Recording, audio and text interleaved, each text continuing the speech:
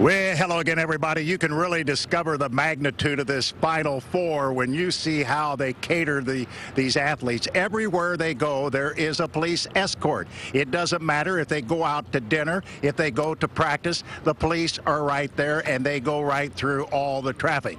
Anyhow, the Kansas Jayhawks had a private practice, earlier today.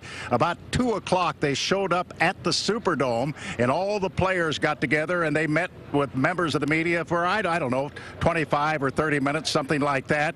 And then Tyshawn Taylor, I was really taken how he held court today. I mean, this guy he loves to talk, and he's pretty good at it too.